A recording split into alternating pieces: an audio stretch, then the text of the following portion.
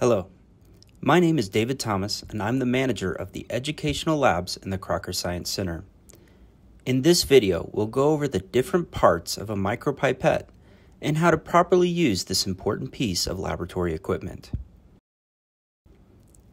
In labs, micropipettes are used for transferring small quantities of solution with a high level of precision and accuracy. For many solutions encountered in general lab work, air displacement micropipettes are sufficient.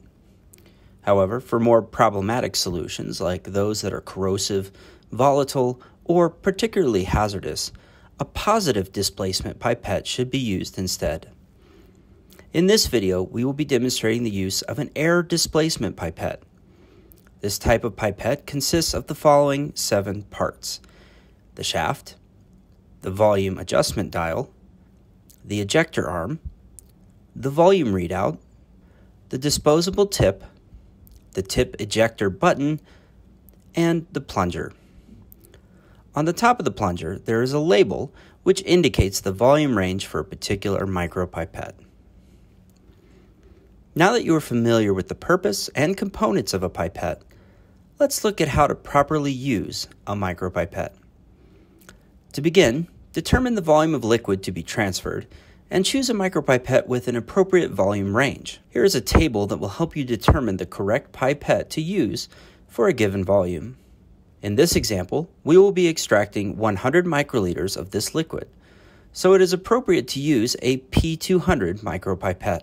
Using a micropipette for volumes outside of its intended range can damage the inner mechanisms of the pipette. When setting the volume to the desired amount, start by holding the micropipette in one hand and turning the volume adjustment dial or the plunger with your other hand. Turning clockwise will decrease the volume of the micropipette, while turning counterclockwise will increase the volume. The plunger is generally quicker and easier to turn than the volume adjustment dial. When adjusting the volume, it is important to keep an eye on the volume readout of the micropipette. To increase the accuracy of your measurements, it is better to finish any volume adjustment by turning the chosen dial slowly clockwise. For example, if you are trying to increase the volume on this micropipette to 100 microliters, go 1/3 of a turn past the 100 microliter mark before returning to that exact point utilizing a clockwise rotation. Note that the volume readout is in microliters. Some micropipettes indicate a decimal point with a red number. Here are some examples of readouts from micropipettes set at different volumes. When the desired volume has been selected, firmly press and twist the micropipette into a disposable tip. The twisting helps remove air pockets between the shaft and pipette tip to create an airtight seal. The tip should firmly stay on the micropipette with only a small amount of applied pressure. Applying too much force can break the pipette. Now that you have a tip on your pipette, be mindful of how you handle it. Touching the tip to any unintended surface could lead to contamination of both the tip and/or your sample. To draw liquid into the pipette tip, press the plunger down until you feel a bit of resistance. This is called the first stop. Maintaining the plunger level at this first stop, and while keeping the pipette vertical, lower the pipette tip into the liquid. Micropipettes should always be perpendicular to the ground and not at an angle during this stage. The tip should be submerged in the solution, but not touching the bottom of the container.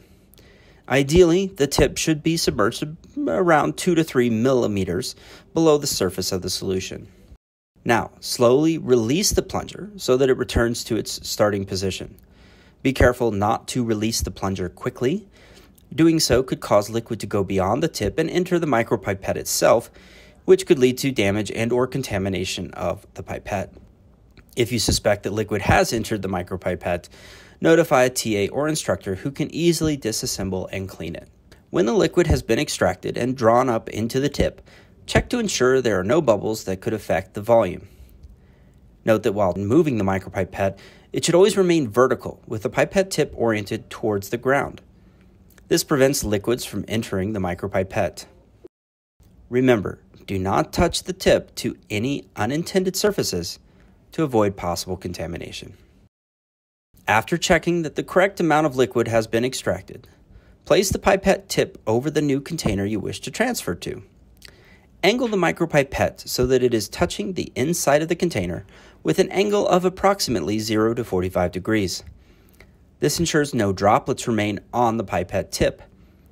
Slowly press the plunger down to the first stop and wait 1 second.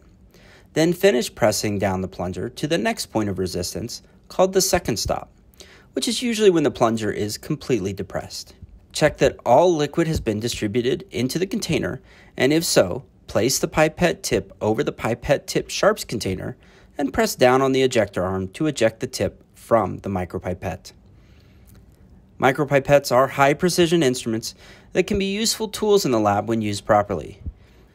If you have any questions, don't hesitate to ask a TA or instructor, or to reference the user guide provided by the manufacturer that is shown on screen now, and linked in the description. Thank you for your attention, and good luck in your micropipetting endeavors.